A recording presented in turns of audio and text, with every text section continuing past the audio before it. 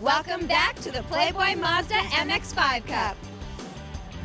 At Virginia International Raceway in Alton, Virginia, part of the Oktoberfest weekend. Leader is still Lamb, but again, second in contest here. Lionel Kent trying to get to the outside of Todd Burris into turn 1 and 2. Elliott, he can't quite get the deal done. Yeah, but he might now because he's got the inside going to the next corner. He was able to hold the outside line. This should give him the inside line coming into 3, and it has, so he's in good shape. But there goes Burris right back on the inside trying to make a move, can't make it.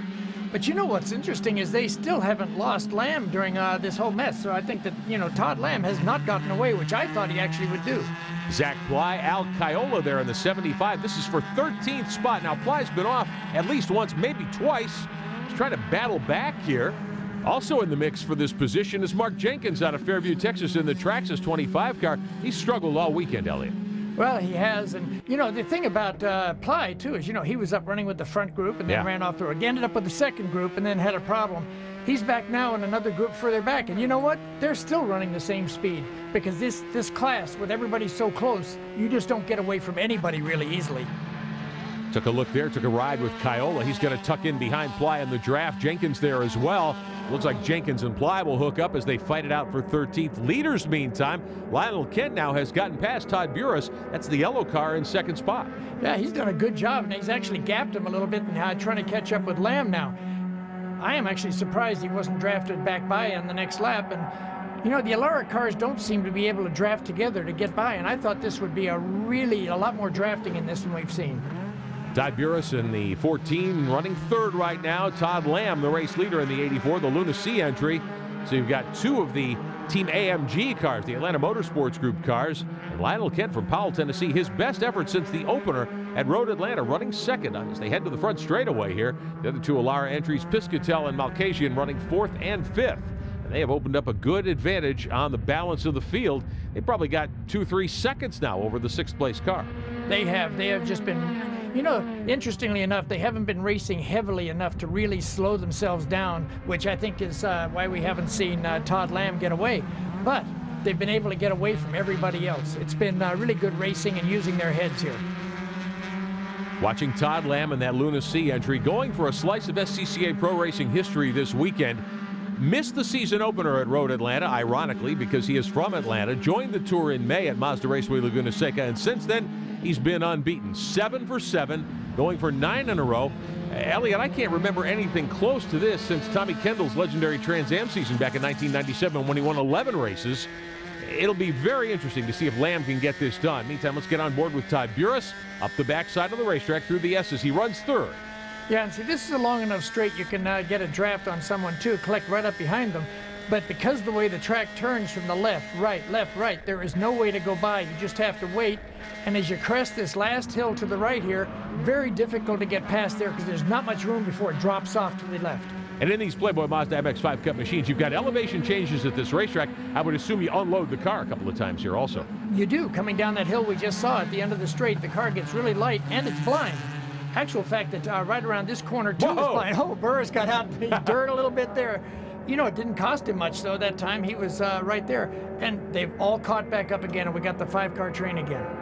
The second of the 3 long straightaways here on this 3.27-mile layout. Lionel Kent moves out of the draft. He's going to try Lamb heading down to the corner. And he got a good run on him because he got all the way by. We haven't seen that much of a run before. So that should carry him all the way to the start-finish line. So it looks like we're going to have Lionel Kent lead a lap. Lionel Kent is out in front now. Todd Lamb, we get on board the 84 car. Now, Lamb can't like this much. I think that's the first time he's been passed since he went on this win streak. You know, I haven't seen him being passed very often. I can't remember one at all, and that was a really good move. Now, Todd's going to try and get a good run off of here so he can get back by going into 1, and he did get a good run off. Let's see if he can use that draft. I think Kent will go to the right side of the track down here and give Lamb the outside, which is going to be a tough pass. Over the start-finish line, Todd Lamb on the outside. Lionel Kent trying to hold him off from Powell, Tennessee. Kent gets credit for leading the lap. He's got the preferred groove on the inside.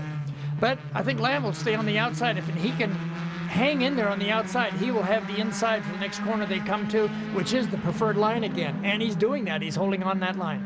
Turn 3, 4, and 5, a tough complex here at Virginia International Raceway. Lamb gets the lead back. Boy, those guys are having a great race. This is fun racing when you can race people like this so close, and they're not hitting each other or anything. This is good racing. So Lamb's back out in front. Lionel Kent gets shuffled back to second. Todd Burris is third. Then you've got Piscatell fourth. Ara Malkasian is next in line. Eric Bernasiglio down on pit road. One car has had to stop. Down here in the Rossini Racing pit area with Manny De Silva. Manny De Silva's pulling the helmet off. He's unbuckling out of the race car.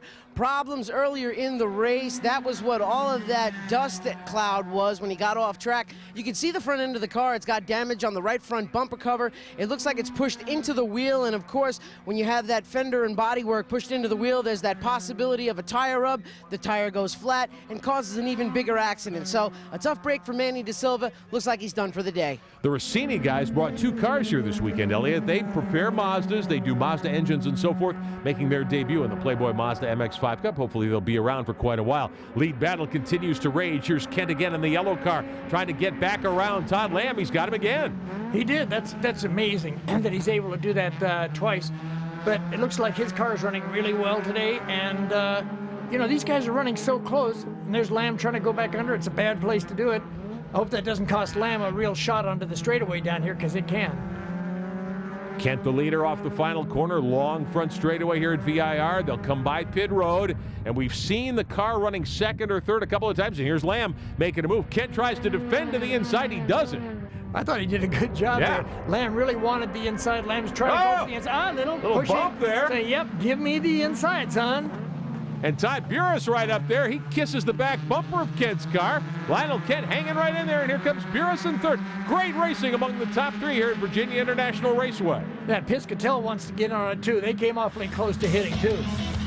So Todd Lamb is back out in front for now. Lionel Kent second in the yellow 13. Burris is third. We'll be back at VIR.